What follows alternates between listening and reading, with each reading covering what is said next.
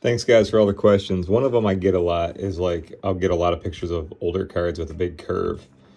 So let me show you something, because you don't want to just try to like hold it flat or move it because it's too severe. If you try to flatten this thing out, you'll often get like creases right there.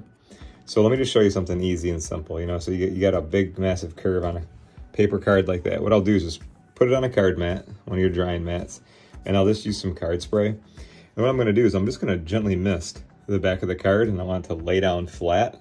And when it lays down flat, that'll show me that it's holding some moisture in there. And then it will just make like a, you know, if you hear me say it, a card sandwich out of that. And I'll hold it overnight. And then by tomorrow, that little light mist will be dry. The card will be trained to be flat again. And it'll look great, okay? So it's an easy process, and let me just show you how to do it. So we'll just use a little bit of card spray, and I'm just literally gonna mist it from here. Okay, so what you'll see, guys, is the card is gonna flatten out. So let's just pay attention to it. We'll do it right in front of your eyes pretty much. So maybe hit it with another little mist. So just do that. And once the card lays flat like that, we'll have to watch both sides. Perfect, so now check it out, guys. Now we got a nice flat card, no more curve to it, right? So let's say that's exactly how we want it. Let's just put another piece of card mat on top. We'll do that and that.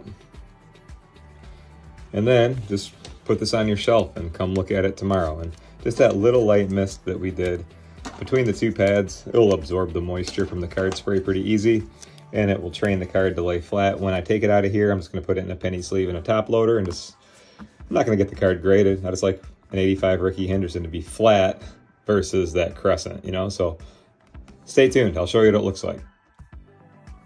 Let's fast forward 24 hours later. I want to show you the Rickey Henderson. I want you guys to be able to use this method. Anytime you got like a super weird or, you know, obnoxious curve that resulted from just years of card mismanagement, card not care, all right? Hey, there we go. Check it out. Pretty sweet, right?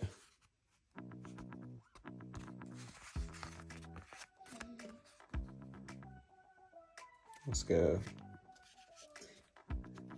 Don't worry about a little teeny curve like that, guys. Just put it in your top loader.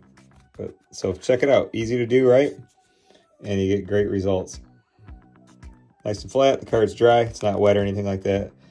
And it doesn't have that big obnoxious curve to it. So simple, easy card care. I hope that helps. Thanks for watching, guys. I'm Kurt with Kurt's Card Care.